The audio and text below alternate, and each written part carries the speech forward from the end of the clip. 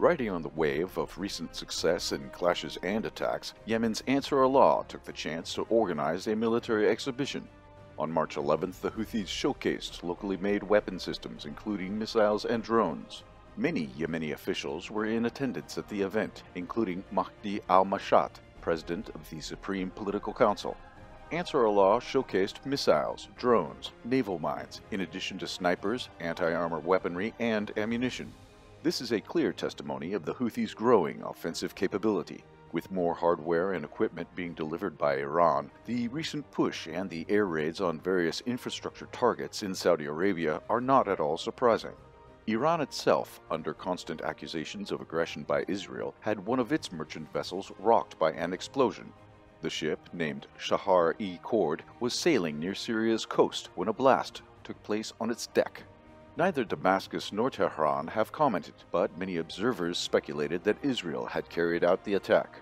The accusations by third parties against Israel are entirely justified, as U.S. officials revealed that Tel Aviv's intelligence agency allegedly had been carrying out regular sabotage operations on Iranian tankers.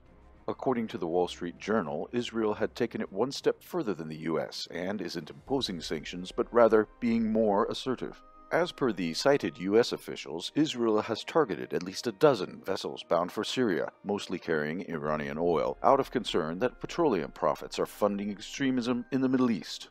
Iran has repeatedly said that it is a victim of such a subversive Israeli policy, starting from 2019 onwards. Israel is likely attempting to undermine the U.S. Biden administration's effort to rejoin and salvage the Iranian nuclear deal. This is surely no difficult feat, due to Washington barely undertaking any concrete movements and its interests having been continually targeted in the Middle East. In a single day on March 11th, 5 American supply convoys were targeted in Iraq.